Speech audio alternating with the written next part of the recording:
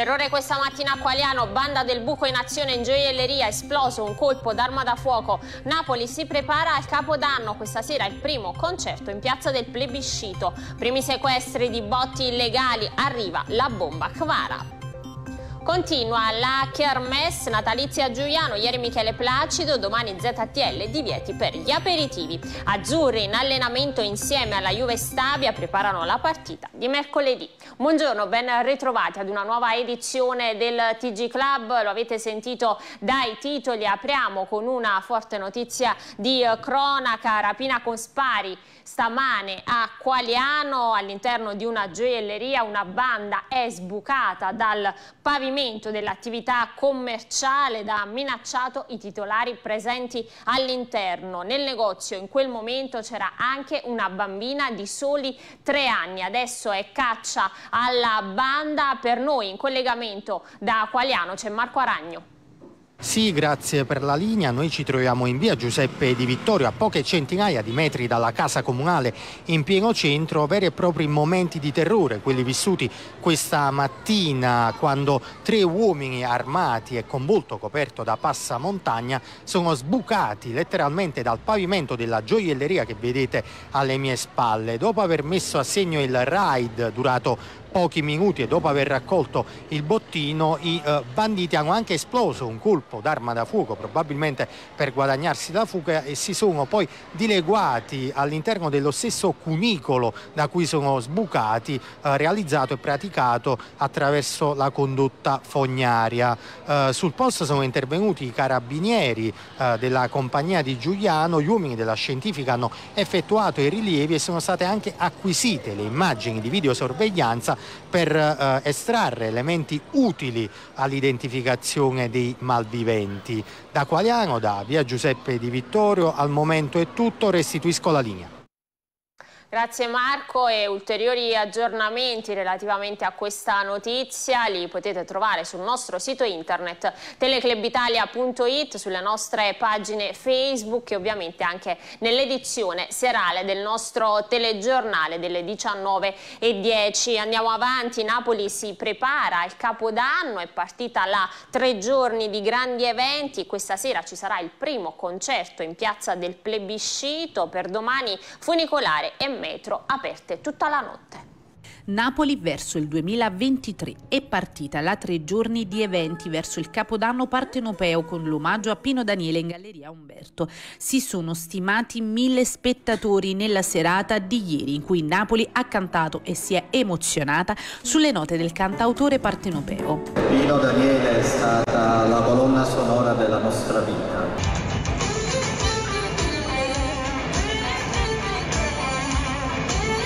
Le piazze tornano a riempirsi e questa sera grande attesa per il live di Ercomi a partire dalle 21 in piazza del Plebiscito. Il palco poi ospiterà nella notte di San Silvestro il Peppi Night Show. Sul palco tanti ospiti, tra cui Belen Rodriguez, Stefano De Martino, Biagio Izzo, Gianni Simeoli, Lina Sastri, Clementino, Andrea Sannino, Rosario Miraggio e Gianluca Capozzi. Non vedo l'ora di divertirmi insieme ai napoletani, perché ci hanno divertiti con me pazzi.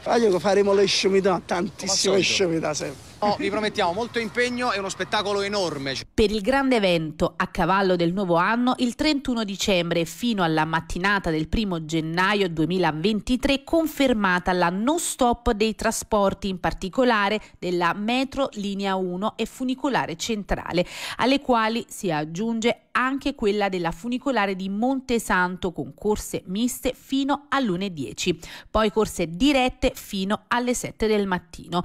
Aperti tutta la notte anche i parcheggi Argento, Brin, Chiaiano, Colli Aminei, Frullone e Spalti. Intanto è stato scongiurato lo sciopero indetto dalla Polizia Municipale proprio nella notte tra il 31 e il 1. Dopo l'intervento del sindaco Gaetano Manfredi e dell'assessore De Jesu c'è stato un dietrofront.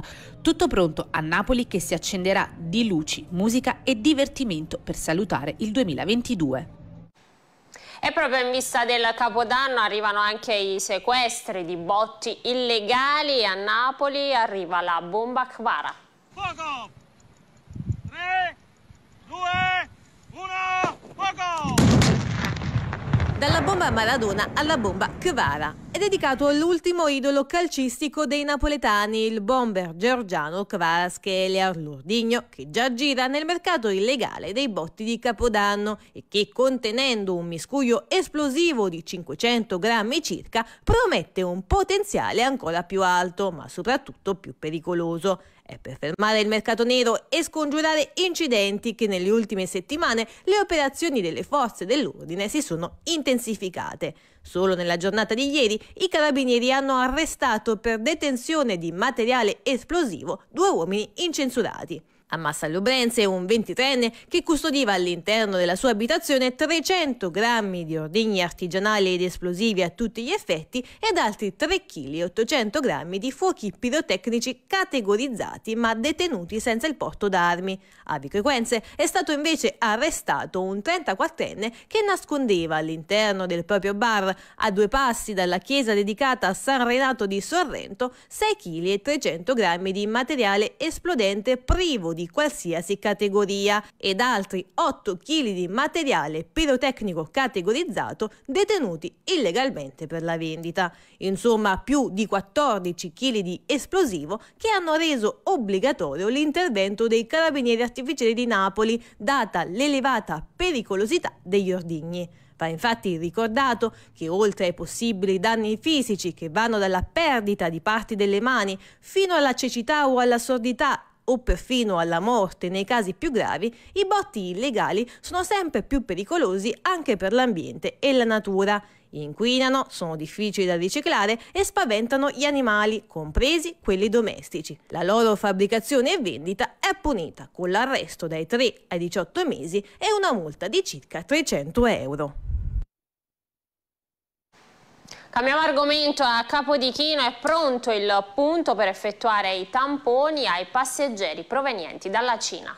La postazione tamponi per i passeggeri provenienti dalla Cina è attiva anche all'aeroporto di Capodichino. Dopo l'ordinanza del ministro Schillaci e del presidente De Luca è stato disposto l'obbligo di test antigenici e, in caso di positività, di tamponi molecolari per tutti i passeggeri provenienti dalla Cina ed in transito in Italia. Voli diretti però a Napoli, da Pechino e dintorni non ce ne sono e la difficoltà è proprio individuare chi sbarca dal paese asiatico, magari attraverso scali. Sembrano scene già viste, ma l'impennata di casi in Cina preoccupa e difatti anche l'ASL Napoli 1 dal 1° gennaio invierà dipendenti di supporto a Capodichino e lo stesso presidente della regione ieri è tornato a parlare di pandemia. Nella cittadinanza c'è chi è preoccupato e chi invece non condivide la scelta dell'obbligo di tamponi. In effetti potrebbe essere una cosa importante sicuramente, perché almeno le persone che sono positive possono rientrare oppure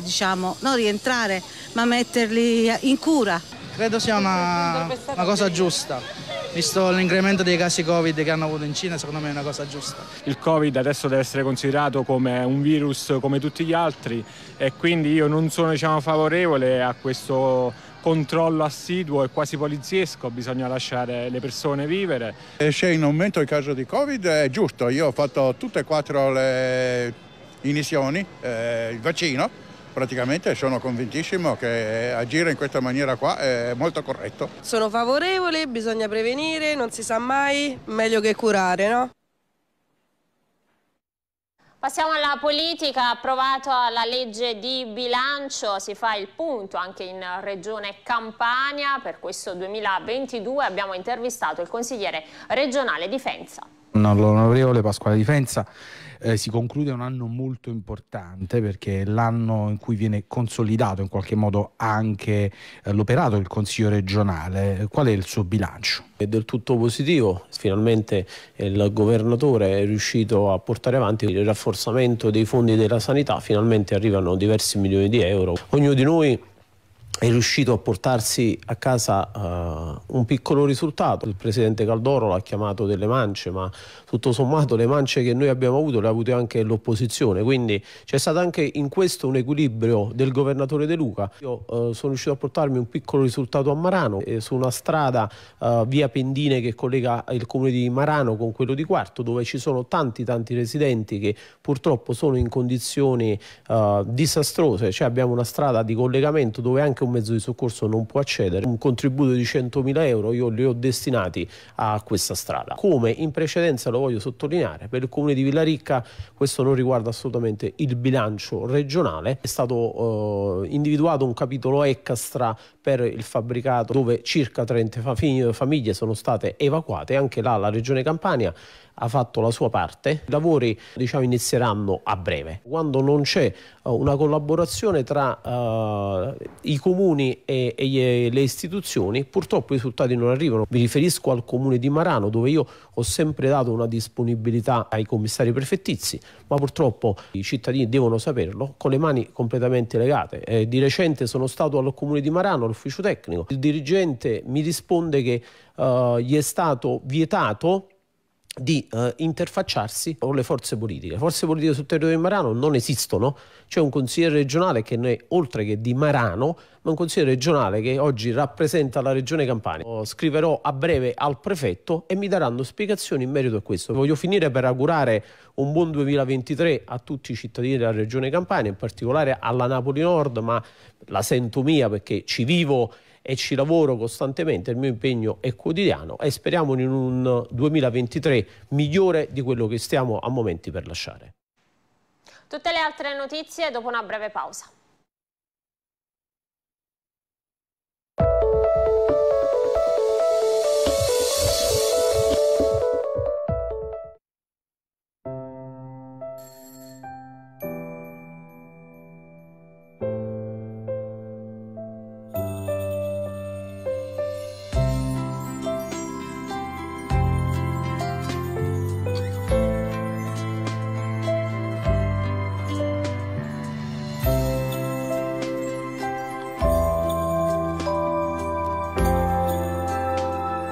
Sweet Chocolate, il tuo prossimo ricordo preferito. Nella nostra scuola curiamo nel dettaglio didattica, progetti e attività laboratoriali, grazie all'utilizzo di nuove tecnologie durante le lezioni, per le materie di studio e per l'apprendimento della lingua inglese. E poi musica, canto e movimento del corpo per stimolare la creatività dei nostri alunni. Tutto questo è l'Istituto Kindergarten, sezione primavera, scuola dell'infanzia e primaria. Siamo in via Roma a Giuliano. Seguici sui nostri canali social. Vieni a visitare la nostra struttura nel corso dell'Open Day di sabato 14 gennaio 2023.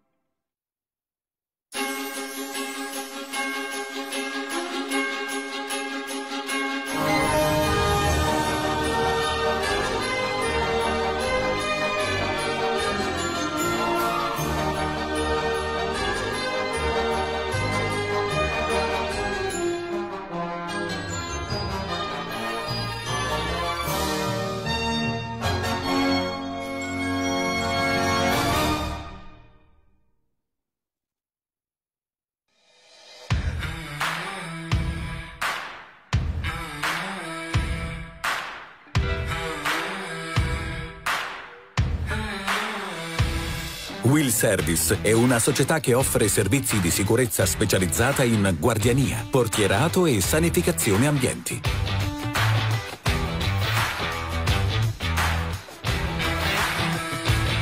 Will Service, la migliore scelta per la sicurezza a 360 gradi.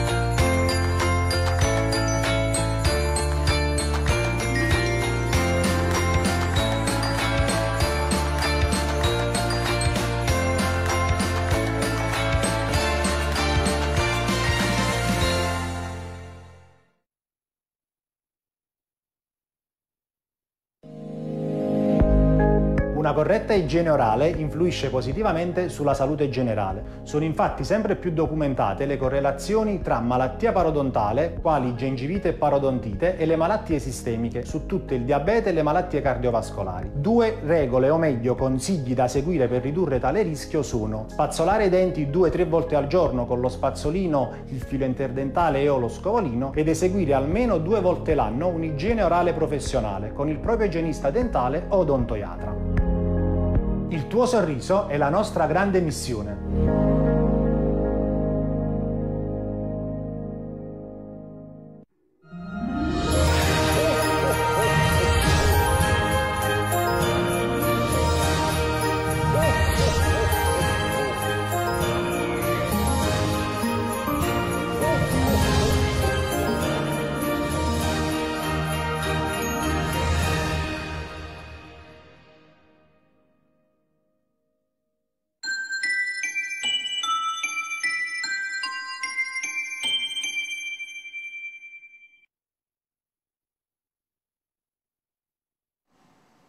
Ben ritrovati, andiamo avanti con la cronaca. A Casoria nella notte un incendio all'ingresso di un negozio di abbigliamento. Per noi in collegamento dal posto c'è Serena Laizza. Sì, innanzitutto noi ci troviamo a Casoria in piazza Domenico Cirillo e per l'esattezza all'incrocio tra via Padre Ludovico da Casoria e via Marco Rocco, proprio a pochi metri dal municipio casoriano. Alle nostre spalle il negozio di abbigliamento che purtroppo questa notte è stato colpito da un incendio. I carabinieri della radiomobile di Casoria sono intervenuti poco dopo l'1 di questa notte. Come vedete anche dalle immagini alle nostre spalle, l'incendio ha colpito principalmente l'ingresso ma anche parte dell'interno del negozio. Abbiamo provato a parlare con i titolari che sono molto scossi dall'accaduto e che per il momento hanno preferito non rilasciare alcun tipo di dichiarazione, ma sul caso indagano appunto i carabinieri e hanno anche prelevato le immagini delle telecamere di videosorveglianza poste nella zona. Non si esclude che sia un atto doloso, probabilmente legato alla criminalità, come spesso accade purtroppo in questo periodo natalizio con il cosiddetto pizzo che viene chiesto dai clan. Un atto dunque vendicativo o forse un avvertimento. Di questo però sono soltanto speculazioni, perché appunto i titolari non hanno rilasciato dichiarazioni e le indagini sono tuttora aperte. Da Casoria ovviamente restituiamo la linea. Un 19enne ferito da un'arma da fuoco, racket ad un negozio di Chiaiano e un incidente nella notte a Caivano. Vediamo le altre notizie di cronaca del giorno nella nostra rassegna delle brevi. Si torna a sparare a Napoli. Un 19enne del quartiere Avvocata nella notte è giunto all'ospedale Pellegrini dopo essere stato ferito da un colpo d'arma da fuoco alla gamba sinistra. L'episodio sarebbe avvenuto nei quartieri spagnoli, ma la motivazione e la dinamica non sono ancora chiare. Indagini in corso da parte dei carabinieri per ricostruire quanto accaduto e se il ferimento si inserisce in dinamiche criminali. Da settembre si sono impossessati di merce di un negozio di abbigliamento di Chiaiano senza mai pagare. Hanno imposto gadget natalizi e richiesto il pagamento di 1.500 euro per il pizzo di Natale, Pasqua e Ferragosto dovuto ai clan. Nei guai 7 persone arrestate dalla squadra mobile della questura di Napoli e del commissariato di Scampia, che sono accusate di estorsione e tentata estorsione. Il provvedimento nei confronti di Edoardo Franco Romani, Cristian Celentano, Maurizio Antonio Aceto, Luciano Carbone, Giovanni Castello e Salvatore Maggiore. Questa notte verso le 2:30 a Caivano i carabinieri della locale compagnia, nel percorrere la strada statale Sannitica all'altezza della località di Pascarola, hanno trovato una Renault Scenic ribaltata con nessuno a bordo. Gli immediati accertamenti hanno consentito di scoprire che poco prima era intervenuto il personale del 118 e aveva trasferito 2 persone, un uomo e una donna, all'ospedale Cardarelli. L'uomo ha 35 anni ed è rimasto illeso, mentre la donna, anche lei 35enne, è ricoverata in prognosi riservata. Indagini in corso da parte dei carabinieri impegnati nel ricostruire la dinamica dell'incidente stradale. L'auto è stata sequestrata. Ve lo abbiamo detto nei giorni scorsi, arrivano 20 milioni di euro da parte della Regione Campania per via Santa Caterina da Siena a Giuliano, una notizia attesa da tempo per residenti e commercianti della zona che sono ormai intrappolati lì dal 2018. Per noi sul posto c'è Francesco Mennillo. Francesco, a te. Sì, grazie per la linea. Ci troviamo in via Santa Caterina da Siena a Giugliano e con buone probabilità il lavoro di rifacimento totale di questo asse viario chiuso da 5 anni in questo tratto nella fattispecie inizieranno nell'anno 2023. La notizia è stata accolta ovviamente con grande felicità da parte dei residenti e anche dei commercianti. A commentare la notizia ieri ai microfoni di Teleclub Italia Antonio Pozziello, che all'epoca del crollo di questa strada nel marzo 2018 era sindaco, oggi consigliere comunale. Ascoltiamo cosa ha detto appunto ai nostri microfoni. La notizia del giorno è un po' anche questo stanziamento importante, a parte la regione per Santa Caterina, una vicenda, un'emergenza partita quando lei era sindaco e oggi arriva questa buona notizia, insomma cosa ne pensi? Io credo sia una cosa giusta. Diceva prima l'attuale sindaco che c'è la continuità degli atti, questi atti sono cominciati con la mia amministrazione, così come i guai erano cominciati prima. Questa richiesta di finanziamento era stata pressantemente fatta anche da noi, non ci può che far piacere che arrivino i finanziamenti, ci auguriamo che in tempi rapidi possano cominciare anche i lavori. Credo che ci sia stato un tempo di attesa già eccessivamente lungo, si poteva accelerare ulteriormente l'iter della progettazione e cominciare per stralci a provare a riaprire quella strada e risolvere i problemi che sono decisamente seri. Sullo stato di salute non mi pronuncio, credo che debba essere il sindaco Pirozzi a dire in che stato di salute è la sua maggioranza e anche dirci qual è la sua maggioranza. Il rapporto ambiguo e strano col centrodestra, con Maisto e con altri che gli hanno consentito di vincere le ultime elezioni, ma credo che questo sia oggi un problema secondario. Il problema vero è capire sul PUC qual è la verità. Innanzitutto perché è stata gestita in maniera atrasparente, quali sono state le forze che si sono opposte e quali invece quelle che hanno sostenuto l'approvazione del PUC, qual è stata la partita giocata nel segreto delle stanze che ha portato all'azzeramento della Giunta e al ritiro del PUC. Ho provato a porre queste domande al sindaco, chiaramente ho avuto risposte elusive e non chiare. Non si può in una città come Giugliano parlare di PUC chiusi nelle stanze, non si può azzerare la Giunta perché non ti ha approvato il PUC e dire che così funziona. No, non funziona così. E noi siamo stati tutta la mattinata qui in via Santa Caterina da Siena, abbiamo ascoltato le voci di commercianti e residenti, ovviamente sulla notizia che è circolata ieri sui lavori e su ovviamente quella che sarà la riapertura di questo asse viario importantissimo per la città di Giugliano. Ascoltiamo i commercianti e poi la linea può tornare allo studio. Noi siamo da 5 anni e mezzo, quindi non l'abbiamo proprio conosciuta la strada aperta con l'attività. Abbiamo riposto fiducia nella nuova amministrazione di Pirozzi, abbiamo aspettato i frutti e fortunatamente li stiamo per raccogliere, diciamo così. Ci auguriamo che questi lavori si facciano il più presto possibile e niente, che potremmo tutti passeggiare, soprattutto i bambini, per andare a scuola.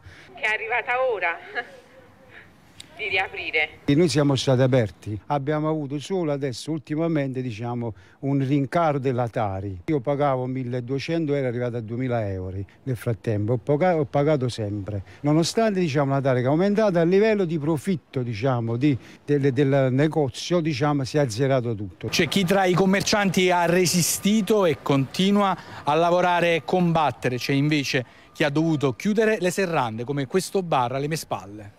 È stata una difficoltà per voi residenti? Penso un po' per tutti, soprattutto per i commercianti, ma anche per noi. Quanto avete perso in questi 5 anni, secondo te? Diciamo che non ti so dare una cifra, ti ripeto, perché stavamo da 6 mesi, quindi è stata una cosa imminente la chiusura della strada, quindi il nostro conoscerci è stato per nomea, non più per passaggio, perché su questa strada non esiste più. Niente, sono contento che si sia quindi avviato una procedura di finanziamento. Qualcuno ha chiuso, io penso quest'anno chiuderò anch'io, perché nel frattempo si farà la strada, sicuramente ci vorranno 2 o 3 anni, salvo imprevisti. Quali sono le difficoltà che hanno avuto in questi anni gli allievi di questa autoscuola? Allora, diciamo che ai tempi della rottura della strada, gli allagamenti, le difficoltà, perché tante cose che comunque dovevamo chiudere.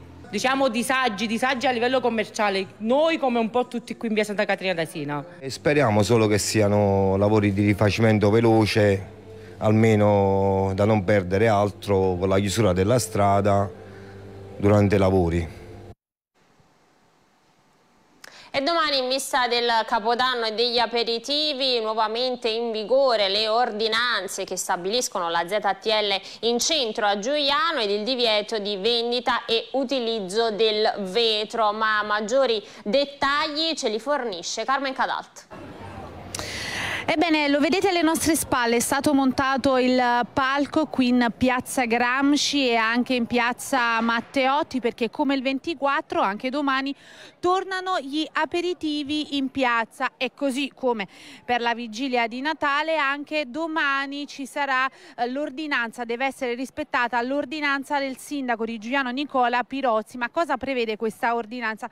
È proprio la stessa del 24, ovvero ci sarà la zona a traffico limitato nell'area delle due piazze, piazza Gramsci e piazza Matteotti, per cui non si potrà percorrere via Roma con l'auto, e ci sarà una deviazione tra via Labriola e via Aniello Palumbo, esattamente come accaduto per la vigilia. L'ordinanza inoltre prevede anche la vendita e il consumo, quindi il divieto di vendita e consumo in bicchieri di vetro e anche in bottiglie di vetro. Sarà possibile consumare in vetro soltanto se seduti ai tavoli del bar. Intanto in città è tutto pronto, lo vedete appunto il palco, domani musica dal vivo e DJ set nelle due piazze. L'ordinanza sarà valida, soprattutto quella della ZTL, dalle ore 16 alle ore 21, ma abbiamo visto, e quindi ci sarà la probabilità, come appunto nella vigilia di Natale, che per il corretto defluire delle auto qualche minuto dopo possa partire l'ordinanza. Intanto proseguono gli eventi, e ieri è stato il giorno di Michele Placido, che si è esibito nel santuario dell'Annunziata, appunto in piazza Annunziata, un grande successo, e noi vi lasciamo alle immagini di ieri dello spettacolo di Michele Placido, e la linea può tornare a voi studio. Mi chiedevo che bella chiesa quando sono entrato, e sai a chi è dedicata questa chiesa? Musica e poesia nello spettacolo di Michele Placido nel santuario dell'Annunziata a Giugliano. Tante le persone accorse per il maestro.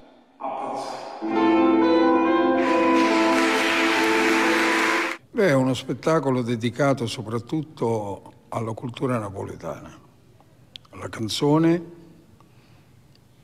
più partendo alcuni momenti sempre di poesia, di poetica napoletana. Poi affronterò dei cavalli di battaglia che vanno sulla poesia o sulla prosa classica. Ma la cosa più bella di questo spettacolo è il dialogo col pubblico. Oggi bisogna avere delle prospettive, secondo me, per creare una progettualità, perché attraverso la cultura dei risultati si possono ottenere. Un viaggio attraverso la musica e la cultura napoletana. Michele Placido è stato accompagnato dai suoi musicisti, che hanno reso ancor più magico lo spettacolo. L'evento rientra nel calendario di iniziative natalizie in città, che proseguirà nel corso di tutto il periodo sino alla Befana, con spettacoli e incontri per grandi e bambini.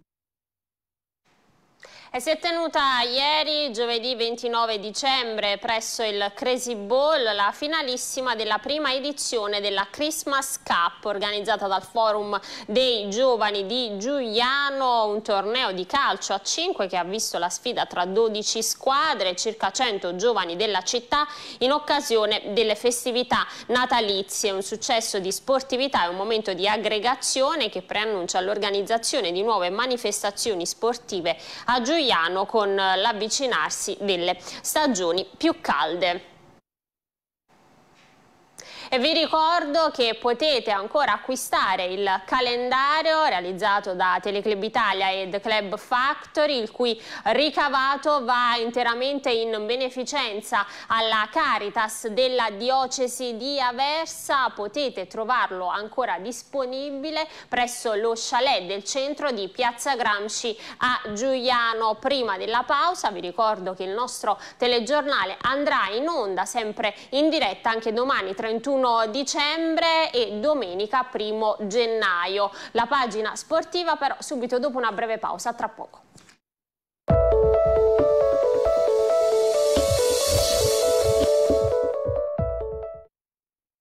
Devi acquistare una nuova cucina? Vuoi rinnovare quella esistente?